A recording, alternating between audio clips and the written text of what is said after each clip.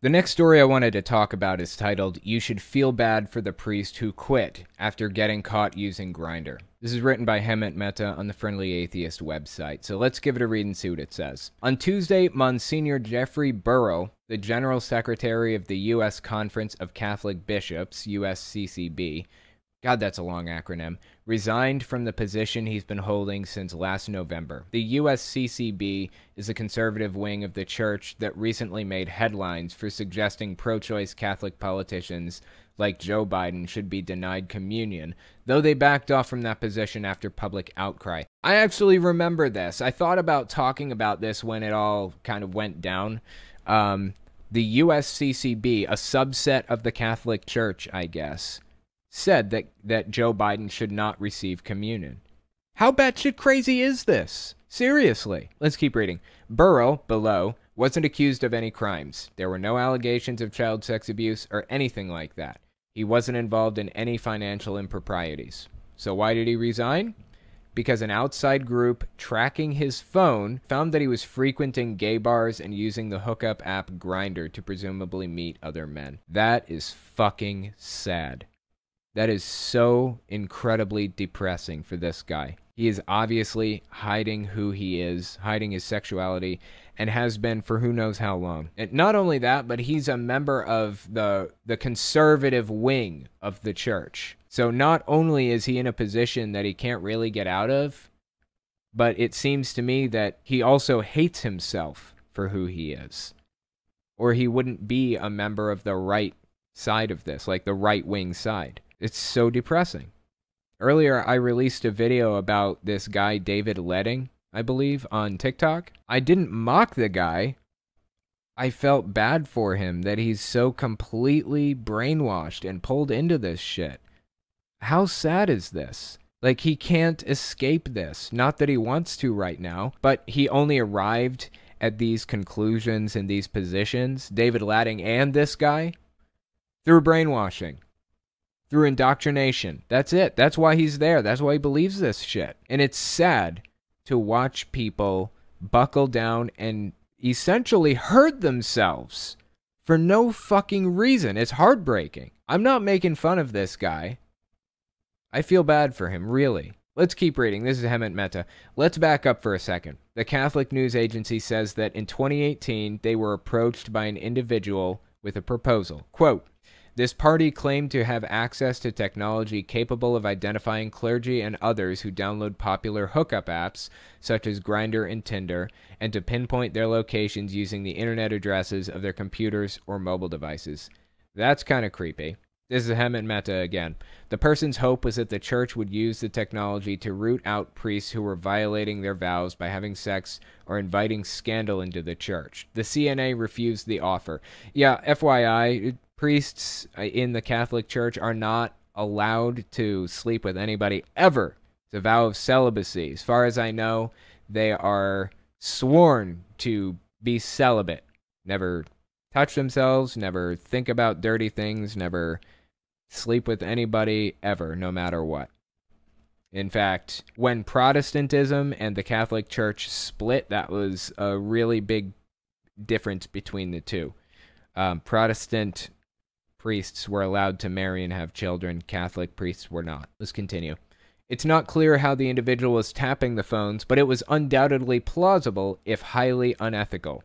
Of all the ways to police priests, catching them in the act of a consensual hookup seems fairly low on the list of problems I have with the Catholic Church leaders. Yes, they would be violating their vows, but the priests aren't the problem. The anti-gay, anti-sex vows are the problem. Absolutely agree with Hemant Mehta on this one. This is a serious issue. Anyway, while the CNA said no to the offer, the Catholic website called The Pillar appears to have accepted it, and the outlet broke the news about Burrow. This is a quote from The Pillar outlet.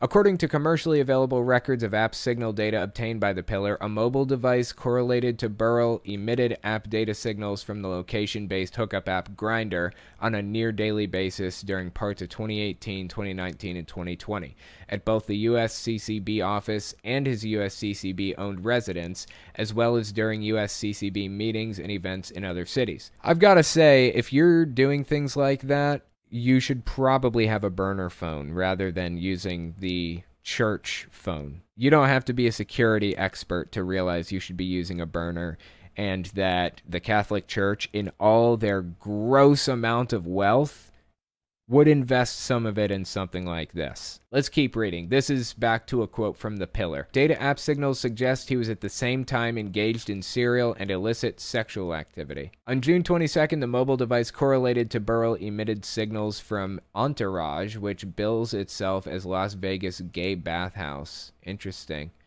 The data was obtained from a data vendor and authenticated by an independent data consulting firm contracted by The Pillar. This is so fucking sad, man. I feel so bad for this guy.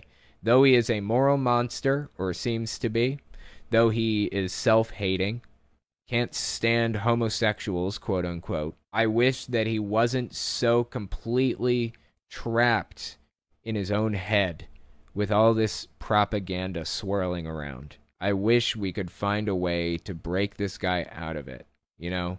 Break him out of this destructive fucking mindset and belief system. Let's keep reading. This is Hemant Mehta. The Pillar contacted the USCCB about the data last week, giving them time to respond. Before the website received any answers, though, the USCCB announced Burrell's resignation. Damn. Everything about this scandal just rubs me the wrong way. It should bother you too. Whatever you think about the USCCB, the Catholic Church, or priestly vows, what did Burrell do that was so problematic? Well, he's gay, and he wanted to act on that. But because he's a Catholic priest, he was forced to do it in secret. And that's it. That's all. That's the whole story. The Pillar went out of its way to say there's no evidence Burrell met up with minors, suggesting falsely that there's a strong link between people on Grindr and child sex trafficking. I get fucking sick of this. This isn't just about the link between child and Grindr.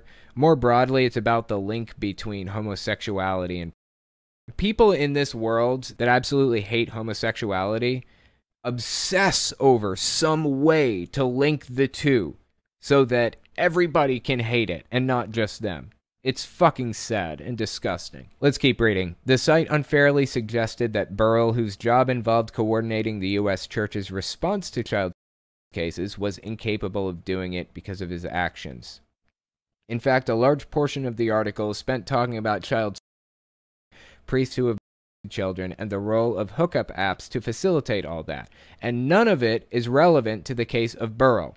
It's all a red herring. For all we know, Burrell just wanted to have sex with other consenting adult men. Who cares?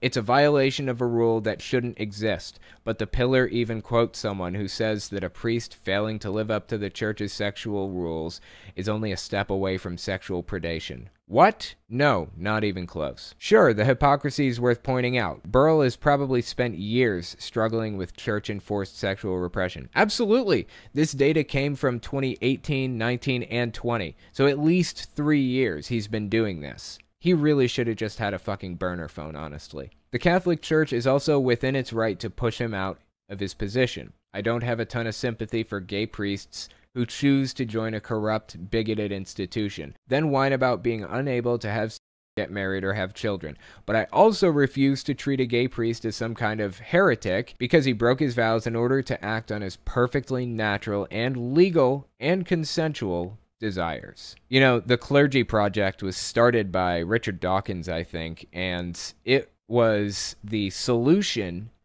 to similar problems to this. I have no reason to believe that this guy doesn't believe what he's saying. In fact, he was a member of the right-wing faction of the Catholic Church. So this guy probably does believe the things he says. He probably does hate gay people. He probably does still buy into all this extreme right-wing nutbaggery. So this guy specifically, I may not have too much sympathy for, as far as, you know, being in the Catholic Church goes and everything. But the Clergy Project exists for priests who learned that as their only skill, being a priest, and no other skills in life. And they grow up and they become an adult, and in their older age, now don't believe it anymore. And they have no option but to keep lying and propagandizing to people. Because what the fuck else are they going to do? All of their money, their housing, their fucking cell phones, everything is tied up in the church. And if they come out and say, I don't believe this anymore, or I disagree with this doctrine or that thing or whatever, they're fucked. That's it. They have no other option in life but to continue to pretend and lie and propagandize. What are they going to do? I have sympathy for those types of people. As I said, I don't think this guy is one of them. I think he's a true believer. That's speculation. I don't know what's in his head. But the reason I say that is because he was part of the right-wing subset of the Catholic Church. It wasn't just a normal member of the Catholic Church. It was beyond that. But as Hemant Mehta said, I do feel bad for him that he got caught up in something that he shouldn't have been getting in trouble for in the first place. This is Hemant Mehta again. There's no reason to think he was putting anyone in danger or mishandling his job or committing financial crimes like the colleagues of Pope Francis.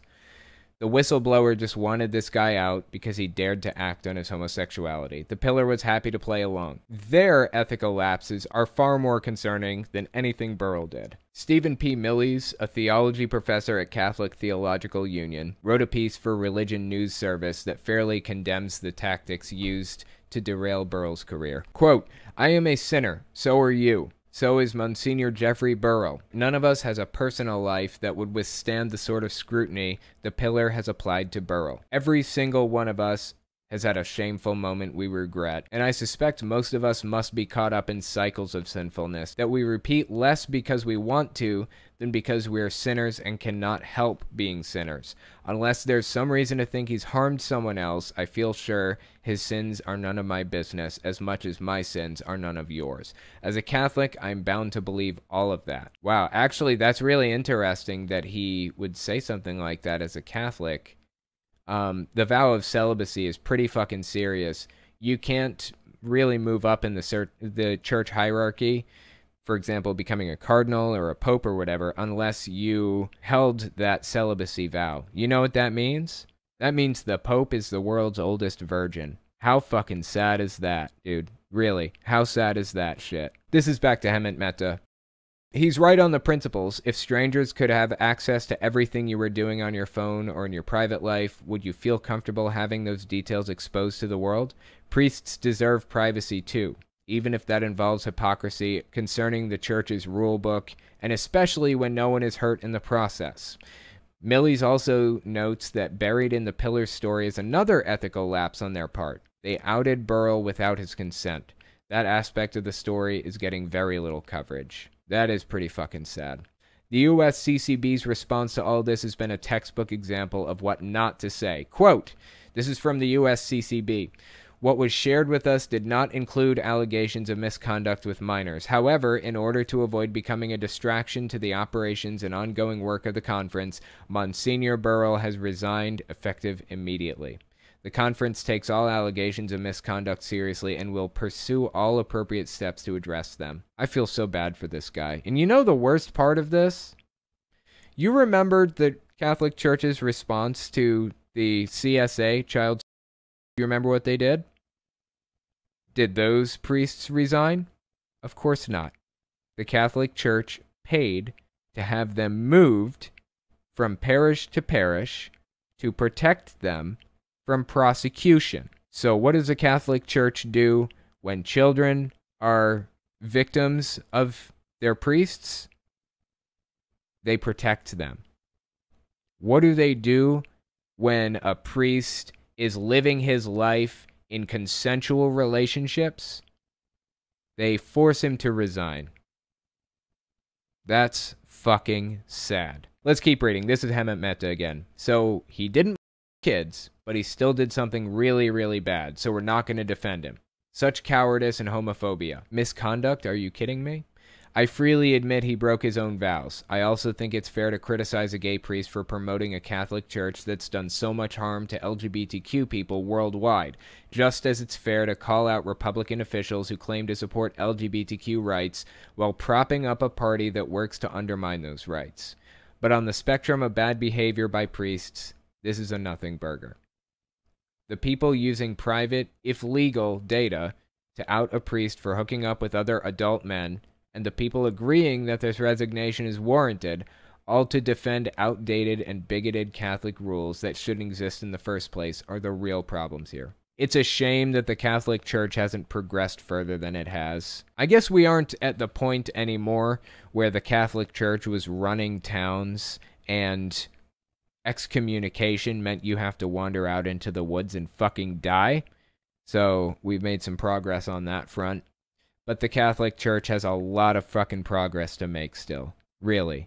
I get so sick of hearing about this kind of thing.